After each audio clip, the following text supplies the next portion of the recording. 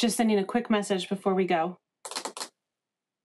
Oh no, they're already gone for the day and I have to get this message to them. I know I'll forget to do it in the morning. I wish there was a way I could just schedule this so that it would send to them automatically. What if I told you there was a way?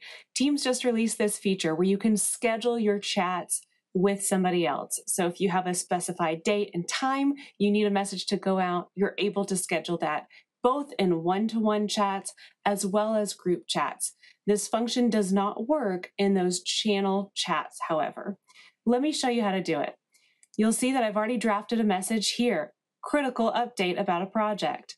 Over the send message, if you right-click instead of send, there's a new feature that will allow you to select an appropriate day and time that you want your message to go out. You'll select send at a scheduled time. It will provide you confirmation of the times that you entered. Then you'll press the send button. It doesn't actually send that. It won't send until that day and time that you selected.